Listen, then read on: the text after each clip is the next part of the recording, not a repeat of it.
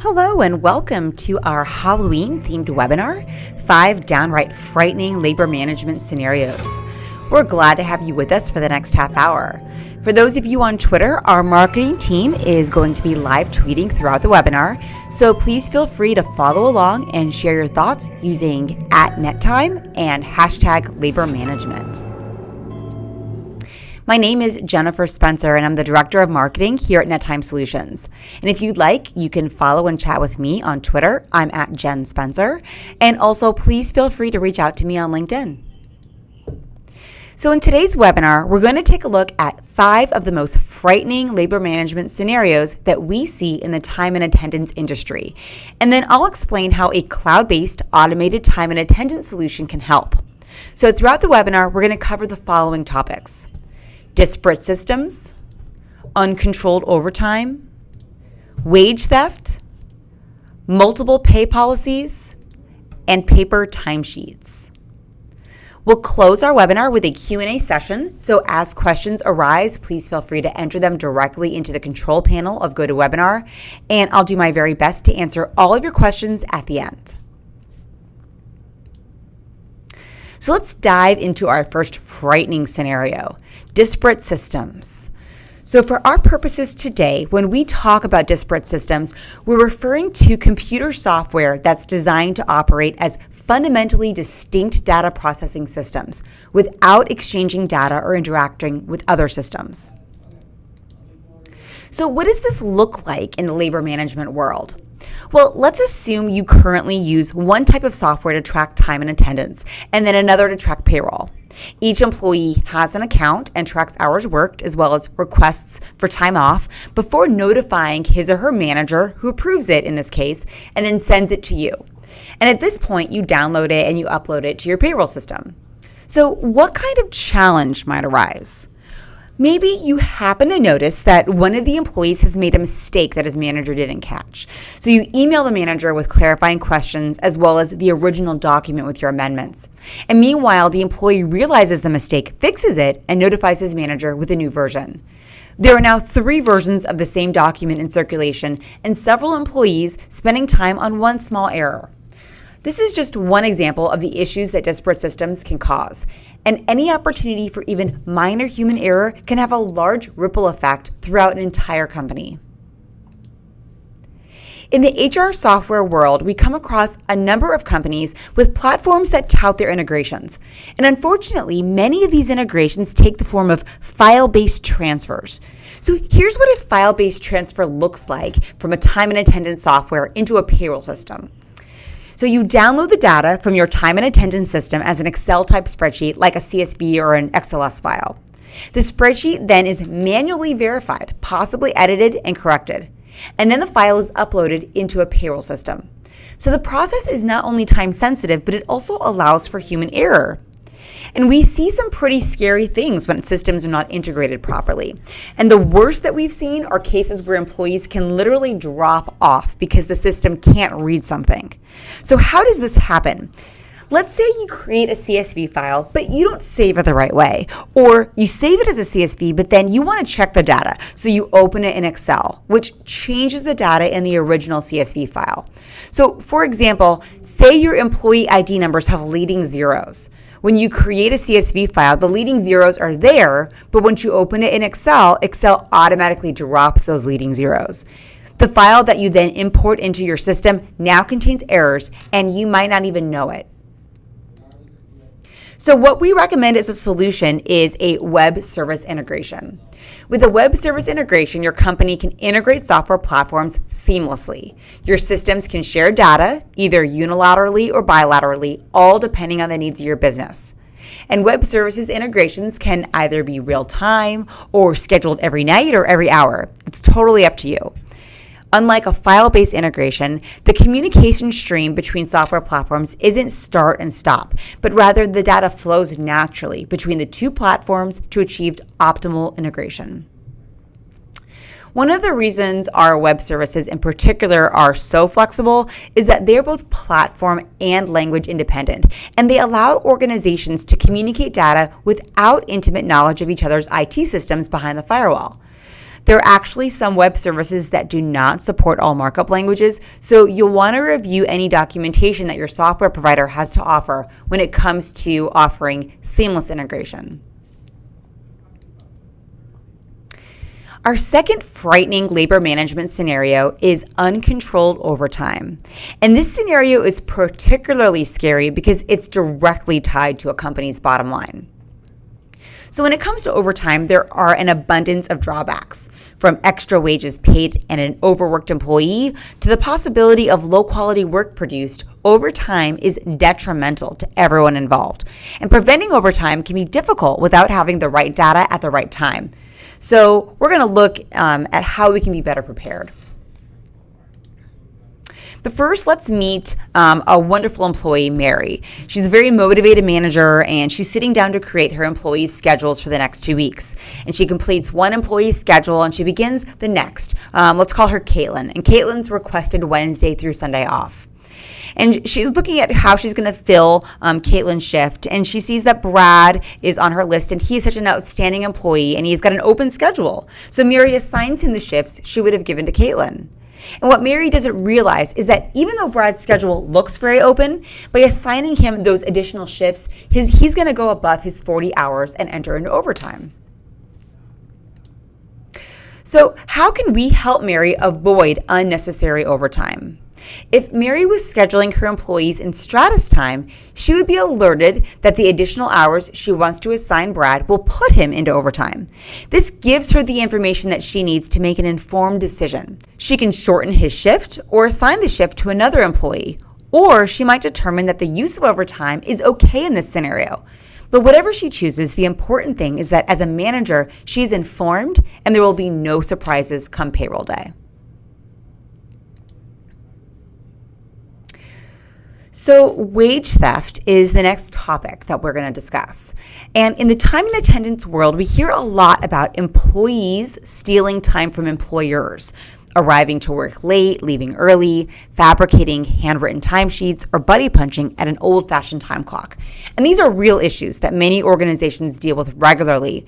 But today, our number 3 frightening scenario is wage theft. And wage theft is the illegal withholding of wages or the denial of benefits that are rightfully owed to an employee. And unfortunately, this has become a very common practice in the United States, particularly with low-wage workers. So some of the wage theft that is being reported in the United States includes 70-hour work weeks with no overtime pay and months between days off. Employees being forced to turn in blank timesheets in order to avoid additional labor costs. And even paychecks that bounce. So how big of a problem is this? It's actually pretty huge. New reports are indicating that wage theft could cost American workers up to $50 billion a year. So recently, the New York Times published a story revealing the wage theft that's running rampant in our country. And one worker reported that he regularly worked 7 days straight and sometimes 11 hours a day. And many times he worked 60 days in a row. And even though he worked 70 hours a week, he was never paid his time and a half overtime. But now, thanks to legal action, he's eligible to receive more than $20,000 in back pay. Other employees are coming out and complaining that their paychecks are consistently missing a few hours of work time here and there. Hours were erased from paper time cards, or employees were asked to stay late and complete tasks even after they had already clocked out for the night. So, what does a time and attendance solution do to stop wage theft? The first thing it does is it builds trust between an employer and its employees. An employee who clocks in and out via a biometric time clock, for example, can feel confident that his or her time has been recorded accurately. And if a supervisor with administrative access went into the system and altered the time card at all, there would be an audit trail which would indicate precisely when and where any alterations were made. Also, with pre-configured pay policies, employees are automatically paid the appropriate amount based on the time they worked. So there's never a question of whether or not an employee qualifies for time and a half or double time. Our next frightening topic that we'll be looking at is union versus non-union workers. Now, I'm not implying that there's anything frightening about union workers or about non-union workers, but if your company's workforce is comprised of any of the 14.5 million union workers in the United States, then you're likely really familiar with all of the intricacies of how those union workers must be paid their overtime and benefits. And this is where things can get a little bit scary. Specifically, we need to pay very close attention to how union workers are paid overtime, how their benefits are delivered, and what other time-related requirements might exist as determined by the union's collective bargaining agreements. So during the configuration and implementation phase of new time and attendance software, individual policies including pay types, pay adjustments, and labor levels all must be set up to carefully follow each piece of the collective bargaining agreement. And within each union, there are different benefit levels that change upon hitting specific marks of time, say after 10 years of service, for example. This critical information must be accounted for up front to ensure that all union workers are paid appropriately. So what do you need to ensure that you can handle the intricacies of those CBAs? So first of all, separate policies need to be available for each union at each level. In fact, it's important that your software can accommodate an unlimited number of policies so that you can make adjustments as they're needed. Second, you need to have the ability to add new policies as union agreements change or as business acquisitions occur. And finally, you might at times need to contact a union to send over a certain number of workers for a specific job. You need to be able to pay those employees appropriately, even though they aren't a part of your regular payroll. So your time system should allow you to quickly, easily, and accurately add those employees.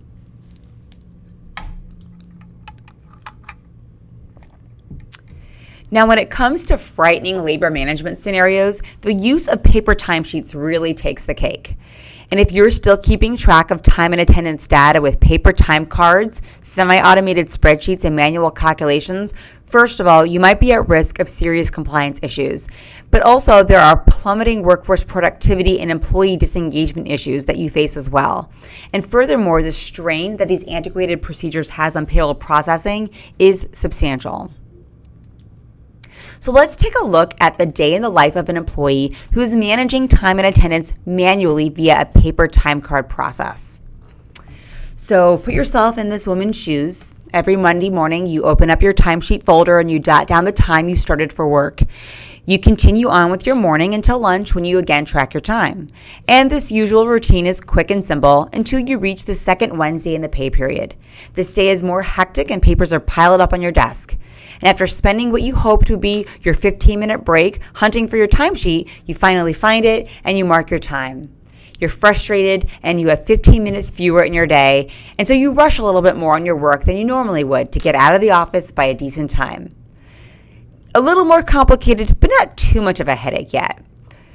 Then it comes time to ask for a week of PTO to take a vacation with your family. And after tracking down your manager to request this time off, he emails the payroll manager just to double check and see if your PTO bank has enough hours to permit this break. And after sending off this email, your manager then looks at your colleagues' calendars to make sure at least one team member will be in the office at the time of your request. And luckily, no one else has requested time off. But now it's a waiting game. You're waiting for your manager to hear back from payroll. And unfortunately, the payroll manager herself is on PTO for the next 2 days. So it's easy to see what could be a quick request and approval turns into a lengthy process. Now let's look at a day in the life of a manager. And processing payroll and keeping track of PTO requests can be just as scary for managers as they are for employees. So let's say you're the manager with 6 direct reports in your department, with each of those employees having between 2 and 6 direct reports of their own. In total, your department is comprised of 22 individuals, a mixture of exempt, salaried employees, and non-exempt hourly employees. So half the team works out of one location and the other half works out of another, which is not an atypical scenario. So here's a snapshot of payroll day for the department. All employees fill out those paper timesheets that are appropriate for their type of employment and submit to their respective managers.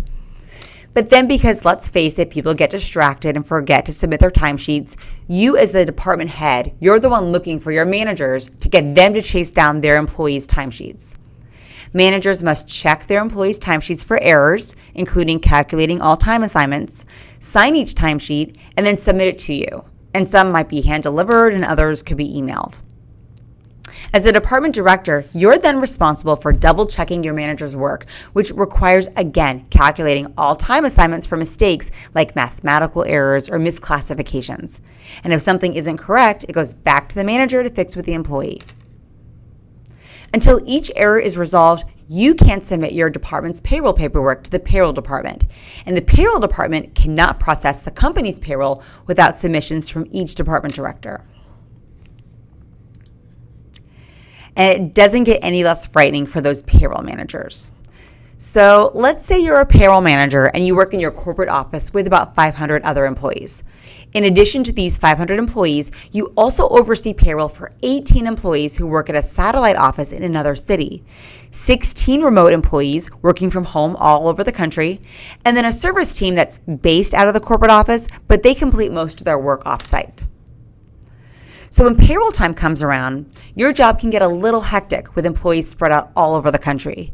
You receive everything from paper timesheets to scanned versions of timesheets, fax timesheets, and some incomplete or inaccurate timesheets. So you might be thinking, yes, well, those paper timesheets sound scary, but we have some very sophisticated spreadsheets. And often spreadsheets can give you a false sense of security. So here are a couple of cautions when it comes to time tracking with spreadsheets. First, the more complex a spreadsheet becomes, the more likely it will contain an error. Second, spreadsheets that are used frequently and are updated regularly are more likely to contain errors because the people using the timesheets can accidentally mistype into the spreadsheet. Third, the longer a spreadsheet is in use, so month after month or year after year, the more likely they are to contain errors. And finally, more users simply equals more errors. And errors in time and attendance directly impact errors in payroll processing. In fact, time and attendance errors represent 36% of total payroll errors. And this could be the result of fraudulent time clock usage that comes with what we call buddy punching, from manual miscalculations that are simply caused by human error, or other general inconsistencies among managers. And studies show that by automating time and attendance, companies are decreasing their time tracking error rates by 32%. And organizations that integrate their automated time and attendance with payroll see a 63% decrease in their payroll processing error rate. As a solution, we recommend an automated time and attendance software platform that boosts productivity and reduces errors. So how does the workplace change for employees, managers, and payroll specialists? Employees in offices might be clocking in and out on a physical time clock. They may also have access to a self-service employee dashboard from their computer where they can review their timesheet, submit time, and request time off, all in real time.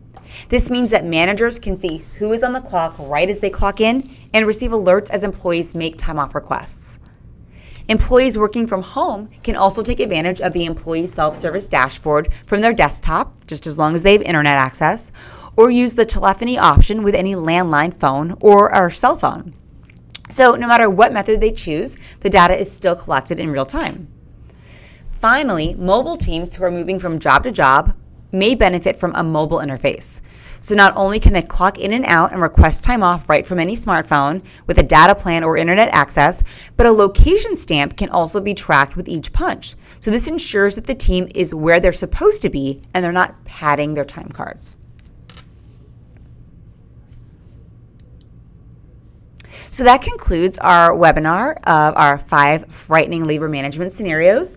I'd now like to open the webinar up for any questions that you might have.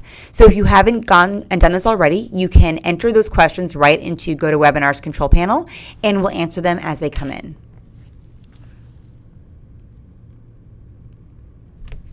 The first question I see is, when you integrate with other systems, which one is the master system? And does the employee data come from payroll or HR, or is everything stored in time? This is a great question.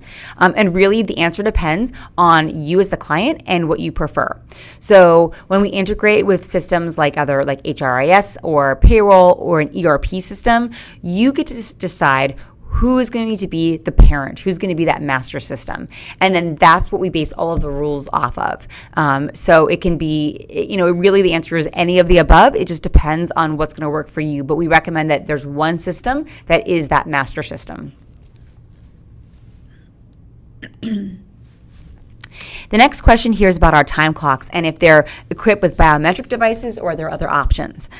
So our Net1 time clock is a cloud-based time clock, and it does, we do offer biometric readers on the clocks. We also have proximity badge readers or barcode swipe, or you can just use the on-screen interface by itself. And you can you can mix and match all of those different data collection options for the time clock and use whatever is best for you and for your workforce.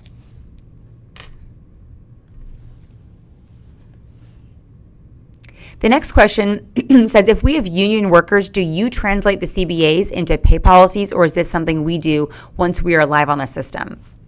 This is a great question.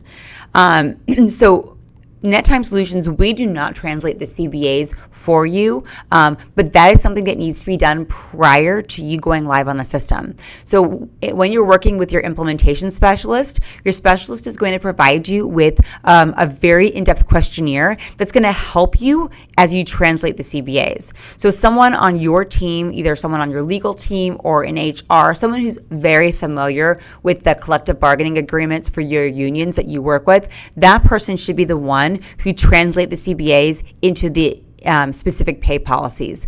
Then we will take those policies and we will configure the system to work within those policies. But through that process, we're also going to train you so that as there are amendments to the CBAs or they're renegotiated, as changes come up, that you are able to go in and make alterations to your configuration. And of course, if you have questions throughout that process, you can contact our support team, or there's other ways that we can help you do more in-depth additions. Let's say if you add a completely new union or you acquire a company and you want to really expand your database, then our implementation team could get involved with you again at that point.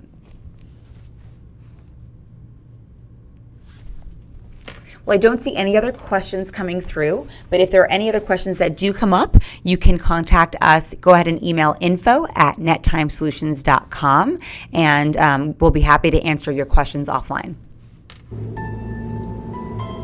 So thank you so much for joining NetTime Solutions for our Halloween-inspired webinar and 5 downright frightening labor management scenarios.